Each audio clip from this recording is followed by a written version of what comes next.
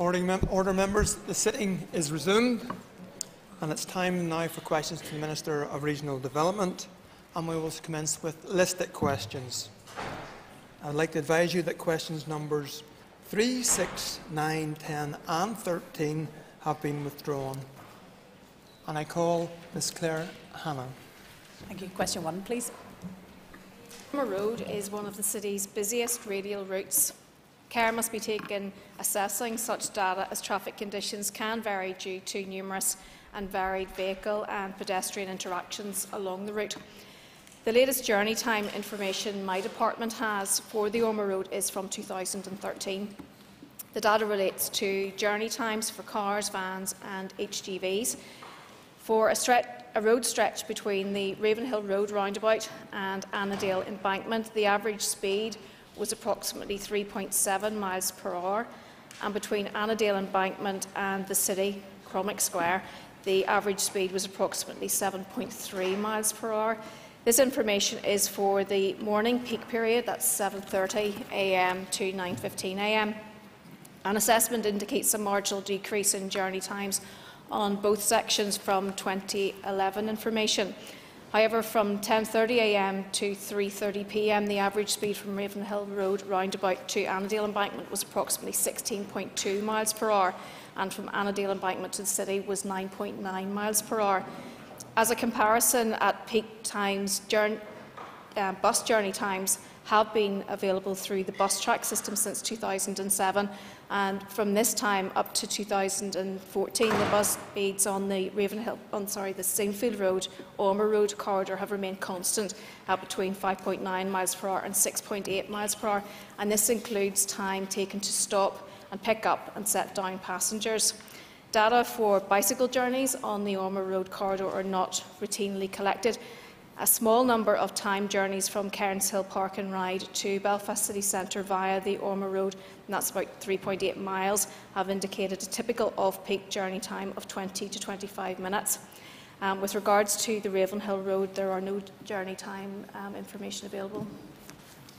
I call Ms Claire Hanna. Thank you, Mr Speaker, and I thank the Minister for that very comprehensive answer. She will be aware that this is a pressing issue for not just those of us who live in South Belfast and use those roads every day, but as you say, it is a wider commuter corridor, including from the Sainfield Road. I appreciate the efforts by the Department, including on bus and cycle transport. Ultimately, we do need to get more cars off the road to reduce congestion, but I think those speeds, in 2013 it was, I believe, the slowest road in Belfast, and I don't imagine that that has improved greatly for drivers. Could the Minister advise when a new assessment will be given and what further actions might be taken to facilitate workers in South Belfast and further afield who are trying to get to work in the city centre? Thank the member for her question and obviously take on board what she has said. I have spoken to officials in relation to this, having looked at the responses received, and have asked them to update the data, obviously in relation to bus lanes now being included within that as well, and the enforcement associated with that. Obviously, we've been trying to encourage people to use public transport and have very good information in relation to Cairnshill, the park and ride there, where we have on average 500 vehicles now using that per day. And there's also been somewhere in the region of about 12% increase in the number of passengers using buses. Obviously, also want to encourage safe usage of for cyclists also on that route. The member representing the area will obviously be cognizant of the fact that within that very small area, there's somewhere in the region of about 4,000 pupils enrolled in schools. There's 7 schools with very high enrolment in that particular area. So that also adds to the congestion within that. So it's also about encouraging schools to use active travel methods as well. So there are a number of things which really can be used in order to encourage people out of their cars and onto public transport, but it's about making the environment much safer for them to do so as well. I call Chris Little. Thank you, Mr Deputy Speaker. Can I seek the assurances of the Minister for Regional Development that the Lagan Foot and Cycle Bridge, which will connect Ormeau Road and Ravenhill Road areas of South and East Belfast, remains part of the Department's plans, despite Unionist councillors' opposition to planning permission that was successfully granted by Belfast City Council for this exciting project? I thank the member for his question, and he rightly says that planning permission has been granted in February for the footbridge, and the bridge orders have also been made for that facility. Obviously, we're in a situation where budgets are obviously being developed, and this is a potential cost between £8 to £9 million, so it's very much subject to funding being made available. And while I recognise that this would be of benefit for cyclists and walkers, and it would also aid in the reduction perhaps of congestion as we move forward, that I think the residents also have to be taken into consideration, and I think further conversations will have to be had with them, and obviously any future minister would need to do so before making a final decision on that particular facility. I call Martin O'Muller. Thank you, Minister, and with the indulgence of the Deputy Speaker on your last question time, to congratulate you on your short but successful tenure. We got some things over the line in South Belfast, but in terms of the traffic, I suppose, jam, which is the story of South Belfast for 2 hours really every morning, is the solution not, Minister, to take the Belfast Rapid Transit, which is going to be a great success in East and West, and in the future, whoever is Minister, to expand BRT into the south of the city, perhaps right from the city centre to Carrytough? I thank the member for his kind comments, and absolutely, I'm fully committed to Belfast Rapid Transit and have been. And I think it is actually important that we do look at expanding it to not only the south of the city but also to the north of the city. Work will commence in relation to an assessment of that, and the particular route should be identified, and obviously it's actually looking at an area where there is a lot of traffic, and in order to ease that congestion, but where there will be actually people who will use it, and a natural route would be from Cairns Hill through down the Ormeau Road. So absolutely I would be very much in favour of that as a proposition. There is an outline timetable for that, and it's only provisional obviously at this stage, but they are looking to prepare options assessment in 17-18, to prepare the business case in 2018-19, a detailed design and implementation in 2019-20, and then looking for it to be operational in 2022. So obviously that's all very provisional, but I would be hopeful that that would be a positive outcome for that area, and obviously ease the congestion as described by the member. Moving on, I call Robin Swan. Question number 2. I can report that the safety review of the A26 Lisnevna Road is now complete. The report concludes that whilst there is not an unusually high incidence of collisions along this route, given the volume of traffic using the road, the number of fatal collisions is a cause of concern. And as such, Transport NI have identified 3 sites that warranted further investigation where collision remedial measures can be introduced to influence driver behaviour and also to reduce the risk of collisions. The sites that have been singled out for further investigation are Barnish Road, Creevery Road Junction, Wood Green Road and Main Road Junction, and Cromkill Road Junction. Police investigations into the fatal collisions are still ongoing. However, I am aware that there is great interest in this matter from a number of local MLAs, and I intend to have meetings with local representatives of which I can detail the proposed measures. Transport NI officials intend to make a joint presentation with PSNI to Mid and East Antrim Borough Council to inform members of the Council of the findings of the report and to seek their support for the proposed collision remedial actions. I call Robin Swan. Okay, I thank the Minister for her answer, and I thank her for the invite to the information session which will be held, I think, next Monday in Ballymena. In regard to those 3 sites specifically, Minister, can you give any more detail at this stage? Are they purely remedial exercises you're undertaking, or will there be substantial investment to make those junctions safe for all the road users? And acknowledge you say there wasn't an unusually high number of collisions, but I think the number of fatalities on that road are something that all the local elected representatives are concerned about. And since I last raised it in topical questions with yourself, we have seen the unfortunate death of Carla Cameron at the Wood Green junction. And I thank the member for his question and obviously acknowledge the comments which he's made. Just with regards to each of those areas, they're very much site-specific in relation to the recommendations which are going to be put to members. They'll include the provision or review of street lighting, and also legislative changes to ban right-turning movements on at least 2 of those roads. There will also be enhanced signage and road markings included in that, but obviously that will become clearer whenever we have the conversation. I call Paul Frew. Thank you very much, Mr Deputy Speaker. And I thank the Minister for her answers to date, and I thank the Minister for taking up my invitation and coming down on site to the Wood Green junction to see for herself the risks that drivers have to take on a daily basis, sometimes more than once. The Minister mentions 3 specific sites, and I would agree with her that they are indeed very dangerous crossings. But could I express to the Minister that I believe there could well be a 4th crossing that is potentially very dangerous, and that is the Valley Road Shinks Bridge junction, where there is a Carnats Primary School very, very close. I have met with the principal, Mr Ian Henderson. He's been campaigning for many years for road improvements. Could I ask the Minister to consider placing a 4th junction into the system?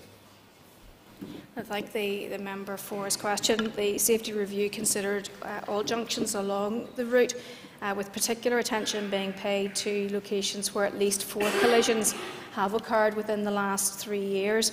Records show that there has been 1 collision at the Valley Road junction within the last 3 years. This collision occurred on the 16th of November 2014. This junction currently has junction warning signs, a map-type advanced direction signs and advanced warning signs of the school on both approaches to the junction on the A26.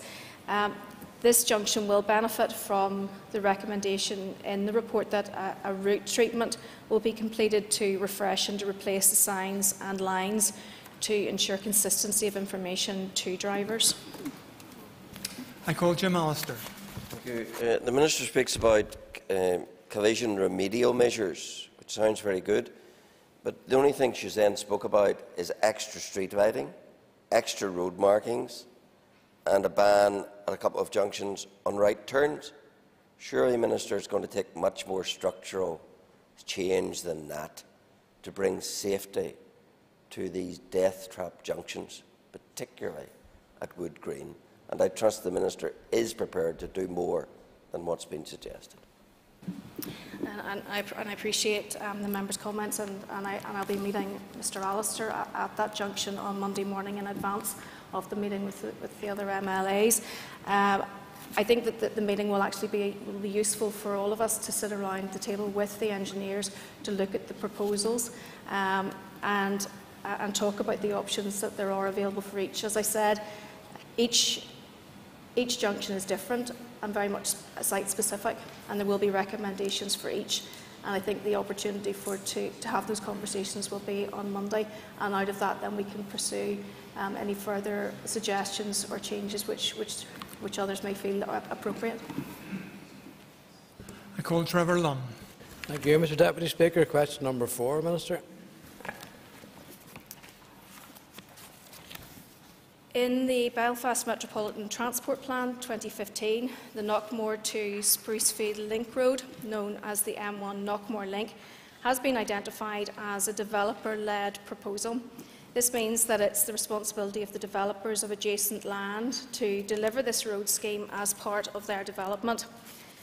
As a consultee to Planning Service, my department has in the past engaged in pre-application discussions with a potential developer. However, as delivery of the link road is dependent on future development of West Lisburn by other parties, it's not possible for me to provide an accurate timescale for this at this time. On the 28th of January 2016, I met with Dr Donaldson and other members of Lisburn and Castlereagh City Council to discuss this road scheme proposal. I subsequently wrote to Dr Donaldson on the 2nd of February 2016 to confirm that my department will undertake a preliminary traffic assessment of what the traffic impacts would be on the surrounding road network by the provision of the M1 Knockmore link. It's envisaged that the results should provide objective evidence for further discussion between Transport NI and Lisburn and Castlereagh City Council officers. The results of the traffic assessment should be available by the end of March 2016, after which I will write again to Dr Donaldson about the outcome.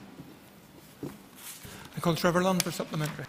Yes. I thank the Minister for her answer. It doesn't sound, after all the razzmatazz of photographs in the Star and so on, as if this project is anywhere near to the point where it might be put on the list to go ahead. In terms of the funding model, Minister, if I could ask you about that, he says developer-led. Is the developer of the surrounding land supposed to pay for the entire cost of this road, or is there input from other sources? Okay, and I thank the member for his question. At present, no funding has been identified within our current budget, obviously, for the provision of the Knockmore link. And as I said, it does have a developer-led designation. I did meet with the council, and along with others, who, including those who have an interest in from SIB. And the proposal that was put to the department at that time was a partnership model, which would include all three partners. Hence the reason why I've asked my officials to conduct a survey with regards to whether or not it could be regarded as a strategic road. I have to say that I did find that to be a productive meeting, and I was encouraged by the proposal which was put to us from Lisburn and Castlereagh City Council. I do believe that moving forward, that my department does need to look at alternative means of funding, and this may include partnerships with local councils and others in order to deliver on key roads. I call Sean Lynch. I'll get the last can call you. Minister, as somebody who travels M1 on a daily basis, and there's activity taking place on the Maze Long Quay site, and there was a proposed juncture to go from the M1 into the site. Is that still a commitment of the department, or has it been scrapped? I'm aware of proposals for the provision of direct access to the site from the M1 and from Sprucefield. The provision of this infrastructure is really a matter for OFMDFM and the MLK Development Corporation to fund and deliver it. As a consultee to the development, TNI has met with key stakeholders, including the director of the MLK Development Corporation, just to provide advice on the site. My officials will be available to give advice on roads design aspects of any proposal that does come forward. I do understand that a series of transport management meetings organised by the Royal Ulster Agricultural Society took place again in advance of the 2015 Balmoral show, which was held there at the Maze site in May last year. This advised of temporary signing and general traffic management arrangements in order to minimise the likely traffic disruption during the event. As part of the Halftown road safety improvements, there has been work carried out. 970 metres long, 3 metre wide footway cycleway has been constructed along the frontage of the MLK site at Halftown Road.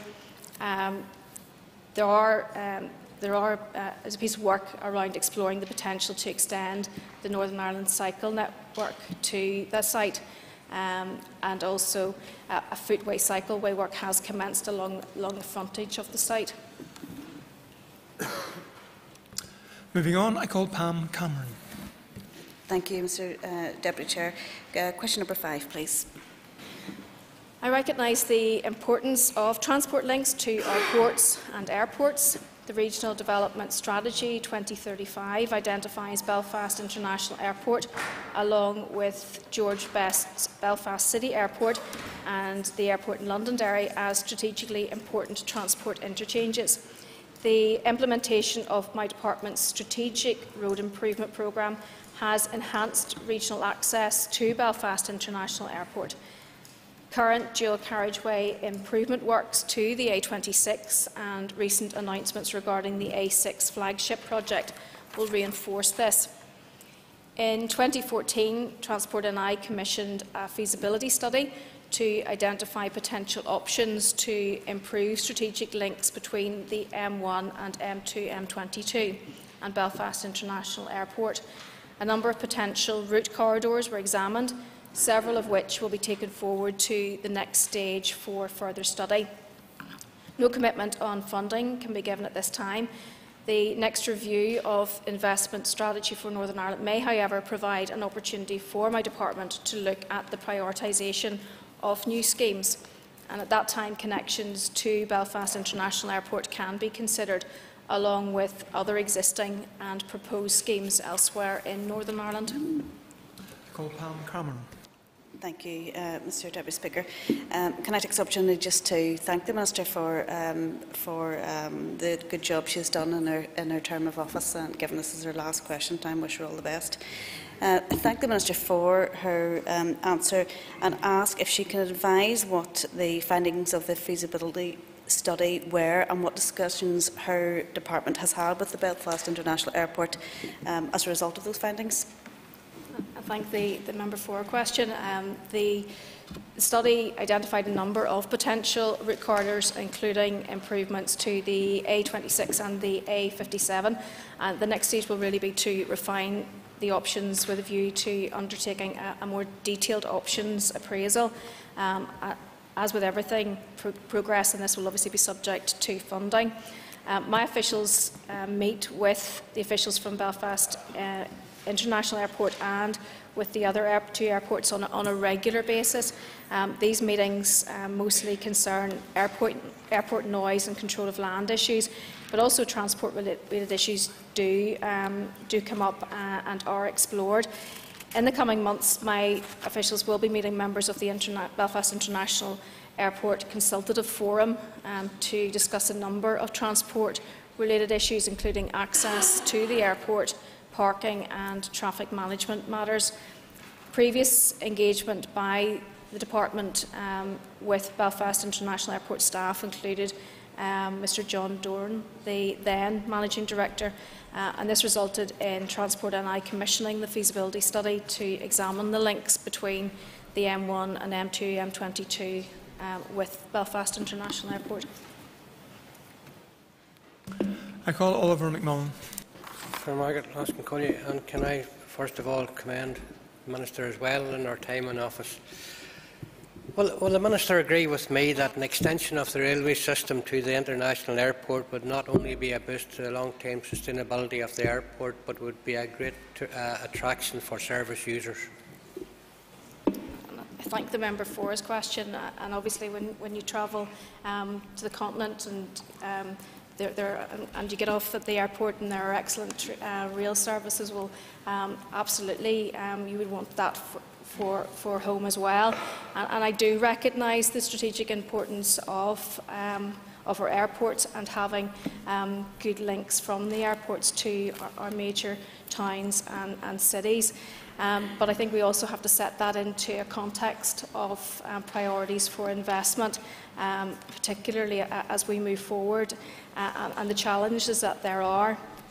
I think that you also need to understand that within any recommendations for improvements on this and to establish a real link to the international airport would require somewhere in the region of 10 million passengers, and the latest figures for 2014 indicate that there were just over 4 million passengers.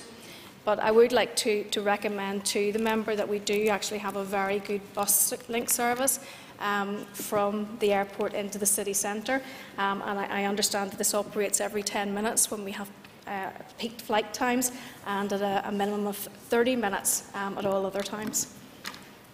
I call Adrian Cochrane-Watson. Deputy Speaker, and can I also commend the Minister since taking over position of the Minister's role. Minister, in discussions with Belfast International, they would say to me the biggest inhibitor to growth is not transport links, it's actually air passenger duty. I'm just wondering, could you update the House? Has there been any discussions between yourself and your ministerial colleagues on APD? I thank the member for his question. Unfortunately, that's something which is outside the remit of my department, but I'm happy to just have a conversation with colleagues and to pass that information on to him. Moving on, I call Alistair Ross. A public inquiry into the York Street Interchange project was held in November 2015. In due course, my department will publish a departmental statement setting out its response to the recommendations in the inspector's report and make the report available for inspection. My department has commenced the procurement process and intend to have a design and build contractor on board this summer to help fully develop the scheme to be in a position to begin construction towards the end of 2017. The development and construction of the scheme to the programme I've outlined is very much dependent on availability of finance. A full economic business case will have to be approved by the Department of Finance and Personnel before any commitments can be given to start construction. I call Alistair Ross for supplementary. Thank you very much, Mr Deputy Speaker. And I too want to congratulate the Minister for her term of office, not least because everybody else has, and I wouldn't want to seem discourteous to her. On the issue of this, obviously the Ulster University has relocated much of their product to the city centre and will be very much part of whatever project, how it moves forward. I suppose I'm thinking particularly around safety for those students who will want to cycle to the campus or even walk from the surrounding area, and will this be part of the project that's going to be developed by our department? I thank the member for his question, and I have met with representatives from Ulster University in relation to their project, and also to what we can do as a department to assist them, particularly as they move quite a considerable number of students into the city centre. Measures are included in the scheme to provide better connections between Yorkgate Station and the campus for those who do want to walk or to cycle. The scheme proposal includes high-quality footway links along York Street on both sides of the road, and this will replace the existing fractured arrangements and take account of the increased levels of pedestrian movements associated with the development in the area. Inbound and outbound cycleways are also included along the length of York Street. Enhanced cycle provision, including improved connections to the streets at either end of the scheme, which arose from the consultation process, was presented at the public inquiry. And the inspector's report gives their views on this matter, and the departmental statement will set out my department's response in relation to this in due course. But obviously look forward to the university relocating and the regeneration of that particular side of Belfast, and hopefully it will have, in due course then, improve and assist with plans for improved public transport in and around that area. I call Alistair Patterson. Thank you, Mr Deputy Speaker. Given that the European funding could make up 40% of the total package for this York Street interchange, has the Minister given thought to the effect Brexit would have on the future of this much-needed project? I thank the member for his question. Obviously, at this stage, it's too soon to comment, as we haven't actually had the referendum as yet, and I'm guessing that's a bridge that we'll cross at that particular time. Chris Hazard is not in his place. David Hilditch is not in his place. I call Kieran McCarthy. Mr Deputy Speaker, thank you very much indeed. Could I ask question 12 to the Minister, please? My department has a duty to maintain all public roads in reasonable condition. Regular inspections are carried out of the road network, and defects are prioritised for repair depending on their severity. Roads may also be repaired as part of planned programmes of work such as resurfacing, surface dressing or larger planned patching subject to available resources. In the current financial year, over £900,000 has been spent on resurfacing schemes in the Ards area, and I can also confirm that approximately 55% of the allocated budget for resurfacing in the Ards and North Down area has been spent on roads in the Ards Peninsula. And I believe that this represents a significant investment in monetary terms and also commitment to maintain the roads in the Ards Peninsula. As a member for the area, I welcome this investment and recognise the importance of investing in our roads maintenance in Ards and across Northern Ireland. And that is the end of our period of time for listed questions, and we now move on to topical questions. And I call Michaela Boyle. And I suppose on behalf of Kieran McCarthy and myself, I would like to commend you in your time of office. Is that okay, Kieran? Minister, can you give an indication and an update to the House on when the Phase 1B of the A5 will commence? Thank the member for a question. I announced a public consultation, obviously, for the whole scheme in February, and that will go on until the 4th of April. And this relates to the environmental statement for the full length of the scheme, along with a new draft direction order, draft vesting orders, and stopping up of private access. And that is for the length of the route from new buildings to Ballygawley. With regard this obviously includes the 1B section. The current funding profile agreed to 2020-21 would mean that 1A is commenced in 2017, and this means it should be completed by 2019. And with 1B, and that's south of Omagh to Ballygawley, hopefully commencing at the latter part of the 5-year budget period. This will obviously require some further work with DFP in and around the funding package, and it is very much subject to budget. I call Michaela Boyle for supplementary. Okay. Minister, I would like to put on record to thank your officials and staff for their assistance during the consultations and the exhibition that have gone on throughout, and indeed their assistance was very greatly appreciated to not just ourselves as MLAs but to others and people who would be affected on that road. But Minister, could I ask for what your feedback has been to date on the exhibitions at the consultation? Gormalgat. Thank the member for a question, and I have spoken to officials in relation to this. They were very well attended, with somewhere in the region of, I think, 1,054 registered attendees at those events. The feedback from the officials have been that it was very positive, with the vast majority of people who were attending were very supportive of the scheme. However, I am aware that there are those who have individual concerns in relation to their properties. And this is absolutely understandable given the impact that this scheme will have on those families, really, as we move forward through the scheme. And my department officials will work very closely with those landowners to try to assist them in any way that they can as we move forward. Question 2 has been withdrawn. I call Andy Allen.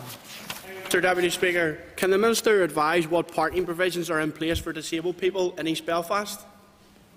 I thank the member for his question. Obviously, disabled parking bays are available throughout East Belfast, as they are indeed across Northern Ireland, and they come in a number of areas. Obviously, provision in car parks, on street parking, and in private shopping centres. If the member does have a particular area that he believes that my officials should look at and where they benefit from additional disabled bays, I'd be happy to discuss those with him. I call Andy Allen. I thank the Minister for her answer. Minister, I've been approached by a number of constituents with concerns around the Belmont Road. They're concerned about the parking bay that is already in existence there being abused by individuals who don't have or aren't displaying their disabled badge. Can the Minister give me a commitment, and I know we're heading towards the end of the mandate, that her officials will provide enforcement and look to add further bays? thank the member for his question, and I am aware that traffic attendants are in that area at least 5 days a week, and it's obviously for them to ensure that those badges are displayed in the correct manner, and that PCNs are issued in order to prevent this behaviour continuing in those particular bays. I'm more than happy to meet with the member to discuss this again further, and also alongside officials. If there's a particular point on that road, I do appreciate that it is a very busy road. There are lots of shops in the area, along with cafes and restaurants, and that there should be a frequent move of traffic in those parking areas anyway. But as I've said, I'm happy to discuss this further with the member. Question 4 has been withdrawn. Daggy Mackay is not in his place.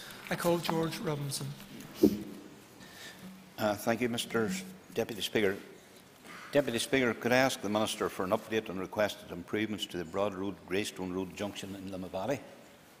I thank the member for his question, and I am aware of his interest in this area, and I can advise that TNI has a scheme proposal to provide a roundabout at the junction.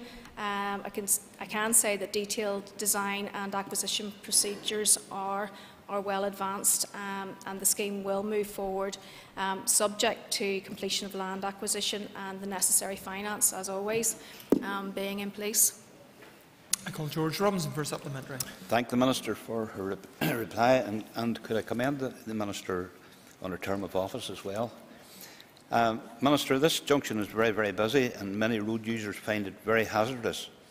I realise the Minister is very busy, but I would greatly appreciate a site meeting with the Minister and some of my colleagues at this junction. And I thank the member for his question, and I think that my diary secretary will be panicking the number of meetings probably before the end of this session that I'll be agreeing to, but I'm more than content to meet with the member in his constituency. I call David McIlveen. Mr Deputy Speaker, I'd like to ask the Minister if she could give the House an update today on her department's Blue Badge scheme, please. Thank the member for his question. Yes, the Blue Badge scheme, which already provides a wide range of parking concessions for people with severe walking disabilities and partially inside blind, is a scheme which is valued by all those who need extra support. Last year, my department published the findings of a consultation process, and there were a number of key recommendations which emerged, and I'm pleased to say have received wide-ranging support for Blue Badge holders and other stakeholders. The recommendations included extending the eligibility criteria to include children aged 2 to 3 years of age with specific medical conditions, and I'm pleased to announce that this will come into force from the 1st of April.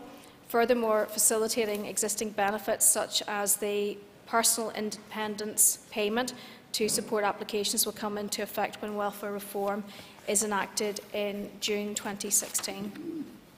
I call David McIlveen for supplementary. Thank you, Mr Deputy Speaker, and I thank the Minister for her answer. I'm also very glad that probably the last question in this mandate delivered some good news that I asked for her anyway. I wonder, could the Minister maybe give us some indication? There had been some concerns historically that the processing of these applications for Blue Badges could at times fall into quite a backlog. There was a lot of time involved in getting them processed. Would the Minister be able to advise us, has there been anything done to ensure that perhaps a more streamlined application process could be in place to ensure that these much needed passes are not sort of bogged down in bureaucracy? I thank the member for his question, and I did have the pleasure of being able to go up to Enniskillen and to meet with those who are involved in the Blue Badge processing unit. And I commend them for the work that they have been doing. Obviously, they had been under a great deal of pressure. The backlog is being worked through, and I'm glad to say that the new system will simplify the process by allowing applicants to apply online. Obviously, the Blue Badge was introduced over 30 years ago, and during that time the scheme has been operated at a significantly subsidised rate of just £2. In order to simplify and to make it a faster system will require some slight adjustment in cost, which will see the fee increase from £2 to £10. But the service will be improved, and this will allow us to move towards cost recovery. I call Gerard Diver. And just on behalf of our party, can I too obviously commend the Minister on her work to date and wish her well when she returns to the Assembly. Can I ask the Minister about an issue of great road safety concern in my constituency of Foyle, and one which I'm sure that Mr Middleton, seated beside her, will share also, and that is safety matters regarding the Call roundabout and any plans that the Department has to put measures in place to make the Call roundabout safer? I thank the member for his question, and I am aware that there is a survey and an initial analysis being carried out in relation to collision history in and around that particular roundabout. My officials are carrying out a much more detailed assessment of that area in order to establish what remedial measures are required. At this stage, I don't have that information, but it should be with my department within the next couple of months. I call Gerard Diver. Much, Mr Deputy Speaker, and can I thank the Minister for her response, and I look forward to the results of that review. Can I ask the Minister, can the Department ensure that it has taken into account the significance of this particular roundabout being on a cross-border route, obviously, and a lot of traffic, not just in the Foyle and Derry area that goes through it, but in that transnational route nature? There was a much publicised incident recently involving the PSNI that even had an accident on that route. So, in whatever criteria is used in the Department, can we ensure that roads that are of particular risk are brought to the top of whatever list is being considered? And I thank the member for his question, and obviously I am familiar with that roundabout, and indeed, as he says, it is a busy roundabout. Approximately 50,000 vehicles actually use that on a daily basis, which is quite incredible. There have been traffic surveys carried out in the last couple of years in advance of this, obviously, but I think it would probably be prudent for us to wait for the assessment to be concluded, and then move forward from there with regards to where it sits within the priority. I call Patsy McGlowan. First of all, my apologies for not being present for a question yesterday. It appears the agenda moved much more rapidly than I had anticipated. So, but anyway, can I ask the Minister just how much more extra has been allocated for roads maintenance within the District Council area of Mid-Ulster this year? I thank the member for his question, and I don't have very specific information in relation to that, but he will be aware that I was able to secure additional funding in November monitoring round, and also in the earlier part of this year I was able to secure some initial efficiency savings, which amounted to somewhere in the region of £3.2 million, which has been distributed around the divisions. Just with regards to the Mid-Ulster area, and I'm not sure whether this will include all of your constituency, but certainly including Cookstown, Macrofelt and Dungannon. An additional estimated £1.4 million was received for structural maintenance and around 800,000 for routine maintenance. I call Patsy McGlowan. Thank the Minister for her response. And the key issue has been numerous complaints certainly I've been receiving about potholes and the increased damage that's been done. Indeed, I had one there fairly recently of a guy who sent me a photograph of the rim of his car, which had been very severely buckled. Can the Minister maybe, and I don't have to have the information today, if she could provide me in writing at some stage details around if there has been an elevation or an increase in the number of claims for damage as a consequence of potholes in that particular area in Mid-Ulster? Member for his question, and I think all members in the chamber will probably be able to relay similar stories in relation to areas. As you'll be aware, there was